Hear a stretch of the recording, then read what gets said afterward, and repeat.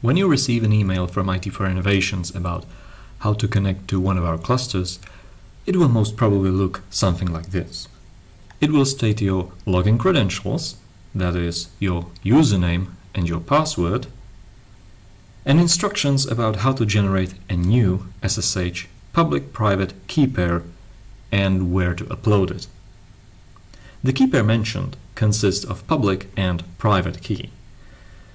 Your public key will be used by the server to create an encrypted message that can only be read by a person holding a corresponding private key.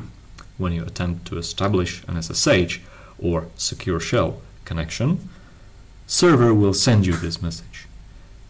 When you send the ciphered message back to the server, it will serve as a proof of your identity, meaning that it is indeed you who is trying to connect to this server, and the connection can therefore be established. So let's generate this key pair. First, we have to make sure that we have an OpenSSH client installed on our system. OpenSSH client is a program used to establish connections to remote machines. Since I'm using a Debian distribution, I'll type sudo apt install OpenSSH-client.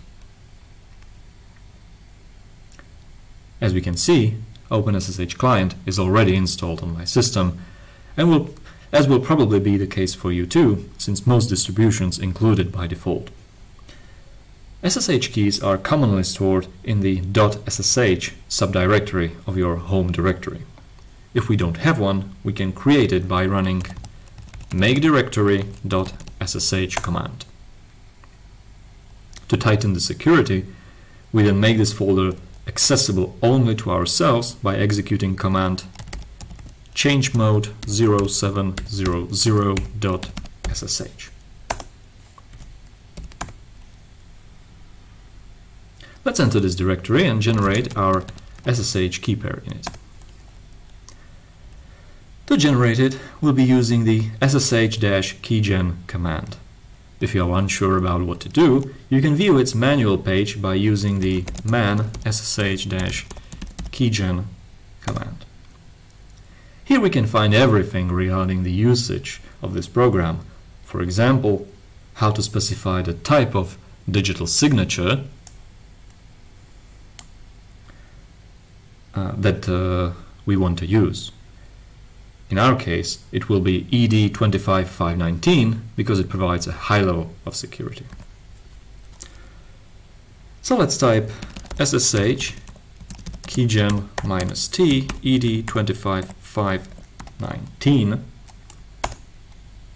The program will then ask us where do we want to store our keys.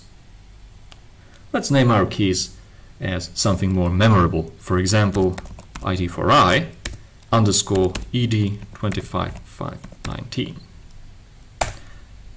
After that, we need to enter a passphrase, which is essentially a password that you'll have to enter before being able to use your private SSH key. It serves as an additional level of security in case someone else should gain access to your private key, since they will be forced to enter a password before being able to misuse your key to identify as yourself.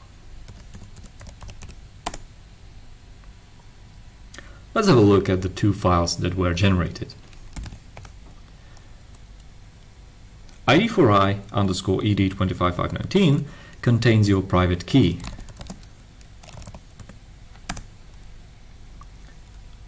whereas IT4I _ ED25519.pub is a public key that you have to submit to the IT4I Innovations so that we are able to verify you.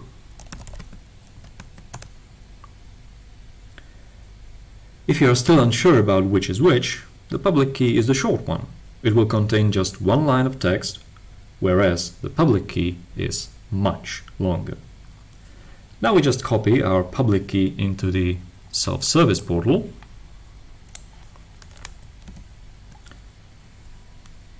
whose address has been stated in the email, fill in our credentials, and wait a bit before your key gets copied to the cluster itself. In the meantime, we can save ourselves some trouble by creating an SSH configuration file, which will serve as a de facto alias that we'll be able to type in to connect to our cluster. Let's create a file called config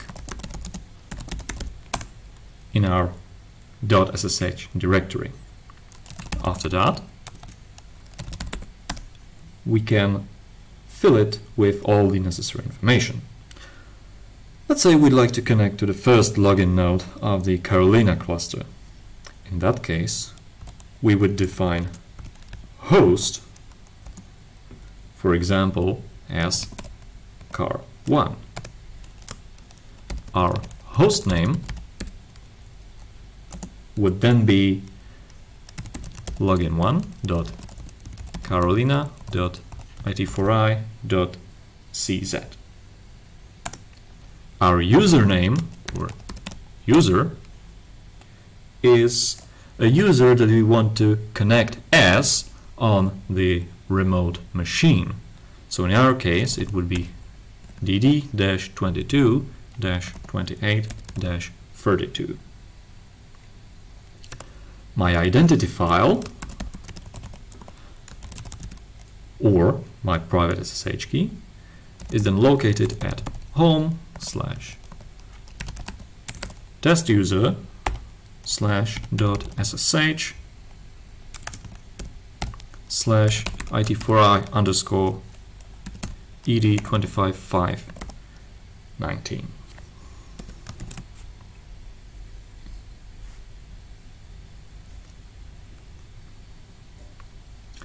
To connect to the cluster, we'd commonly use the following command: ssh -i for identity file, path to our identity file, user that we want to connect as, add the host name of the server,